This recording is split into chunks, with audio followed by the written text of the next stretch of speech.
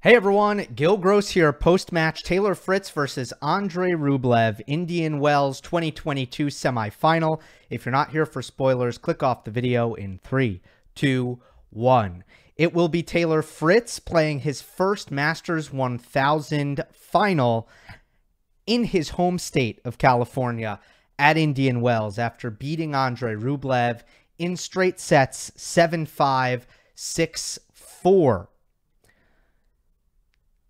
Going into this match, I was thinking about what might happen, and I struggled to think of areas where Rublev had a clear advantage over Taylor Fritz. That is not to say that Fritz is way better or that Fritz would win the vast majority of the times they played. That might not necessarily be true, and I'm not arguing that. All I'm saying is, coming into this match, Taylor Fritz ranked 20th in the world. Andrey Rublev ranked 7th in the world. Gap's not that large. Did not believe it going into the match, and obviously was not proven wrong here. I think that they are players who bring similar things to the table. Great offensive games, brilliant ball striking, big first serves. But there were a couple things for Fritz that I think there is a clear edge. Backhand to backhand, you like Taylor. And then on this second serve dynamic, which ended up being the most important thing that swung the match. Let's talk about these second serves. Indian Wells, gritty hard courts. If you have a good kick serve, that can be a big key because the ball bounces very high. If you don't, you don't. And Rublev still does not hit a heavy ball on the second serve. It is a little slow, and the topspin on it certainly doesn't make up for the lack of pace. And someone like Fritz with a great backhand, and that is assuming that Rublev gets the second serve to the backhand, because sometimes he leaves it too central and doesn't even accomplish that. But even if he gets it to the backhand, Fritz has a good enough backhand and a good enough attacking backhand, and he's great on the rise on that side. He can attack that return. Rublev's second serve is vulnerable in this spot against Taylor Fritz. If Rublev was playing a player with a much weaker backhand, he might be able to get away with the second serve that he has, but not against Fritz. I believe that backhand is a little too good. So Rublev ends up winning 49% of second serve points, which is not, it's not an atrocious number, I will admit, but certainly not a positive number. And what stuck out to me is that there were a lot of examples where Rublev wasn't just, this wasn't a case of Rublev just losing rallies. He was actually losing the point off of the Taylor Fritz return. In the match, Fritz either forced an error or hit a winner on 10 returns, not to mention a couple of Rublev double faults that were clearly initiated by the pressure that Taylor Fritz was applying with his return. So I thought second serve was an issue here, and now you flip it around. You might ask me, well, how many return winners / forced errors did Rublev hit? 2. And believe it or not, the 2 games, the game that Rublev broke in the first set, he hit 2 great backhand down the line returns. And then the game that he almost broke in the second set, where he had break points at 4-all, Rublev hit a couple of really great aggressive returns, like the one at deuce to set up break point, the second break point. And actually the point before he had a good return. So when Rublev was having success, that was the difference. But Taylor Fritz's kick serve to Rublev's backhand, you don't feel like that is a recipe for that is as much of a mismatch for Fritz.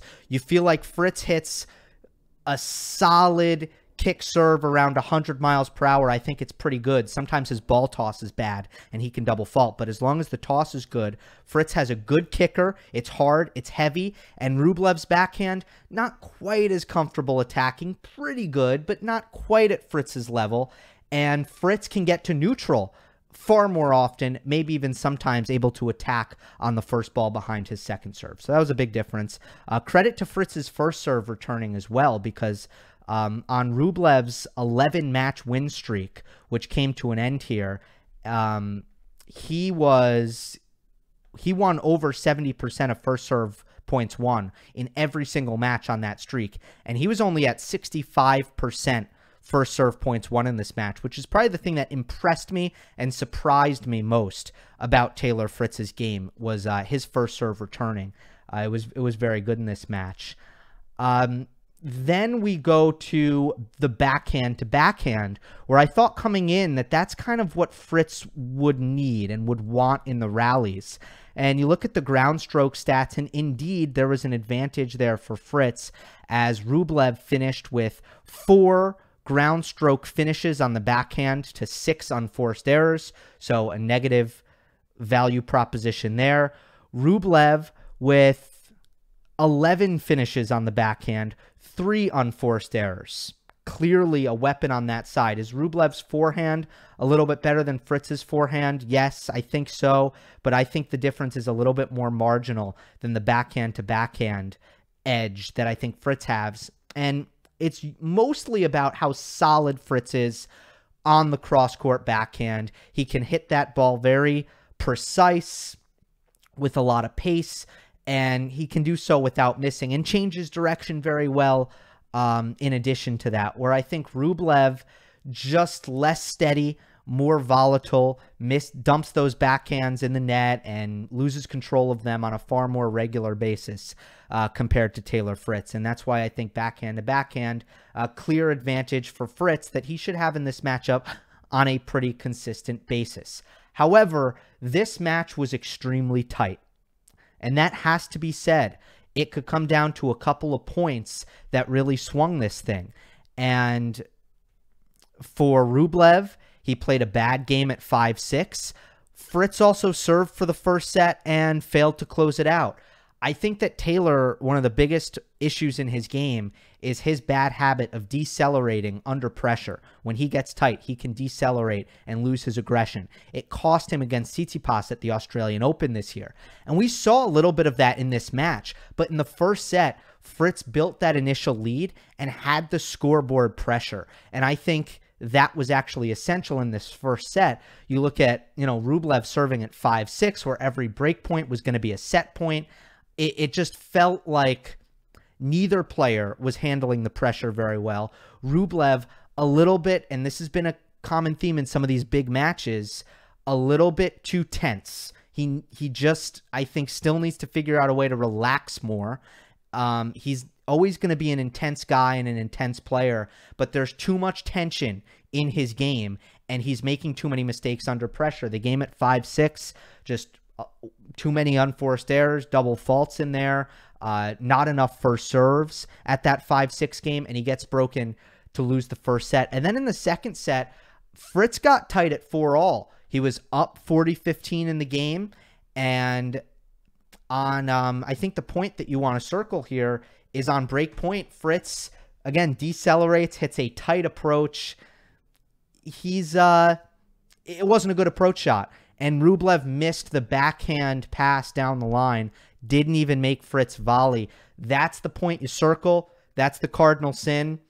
Sometimes a match like this comes down to one point like that, and Fritz was tight, and Rublev had it lined up.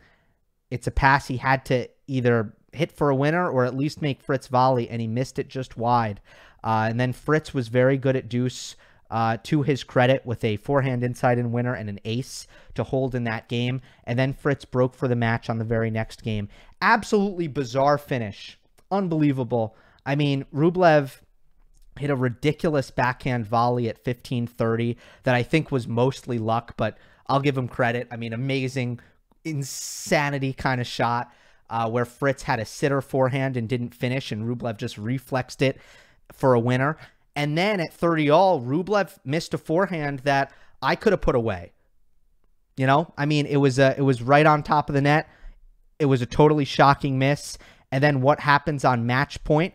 30-40, aggressive backhand down the line return off of a second serve. Forces the error. Again, Rublev kick serve to Fritz backhand, times it down the line, and there's the match. So really great win for Fritz, huge win for him. This is his best tournament. For Rublev, it was a great run, and I don't think that this was an awful performance from him. I just think that Fritz is well on his way to being a top 10 player, and the gap between Fritz and Rublev is very small at this point because of the jump that Fritz has made since last fall. You want to look at career accomplishments? Not even close. Rublev has been way better than Taylor Fritz for a long time now, for the vast majority of the last 3-4 years. But just in the last 4 or 5 months, I would say, Fritz has made a leap. And now Fritz is pretty close to Rublev's level. He got the best of him in this one. Hope you enjoyed. Don't forget to subscribe. I'll see you next time.